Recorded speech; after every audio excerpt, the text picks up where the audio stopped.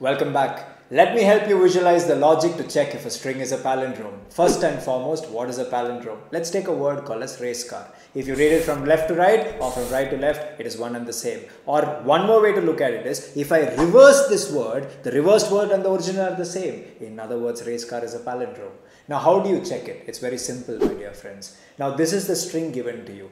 Previously, I taught you how you can be reversing a string. All you have to do is create a new string and reverse the original string like this. As you can see, the reverse and the original are the same. Now, how will you check if they are the same in Java? You have the equals method. It gives you true if it is a palindrome. It gives you false if it is not a palindrome. If you know a better way to do this, do comment it. I will look forward to it.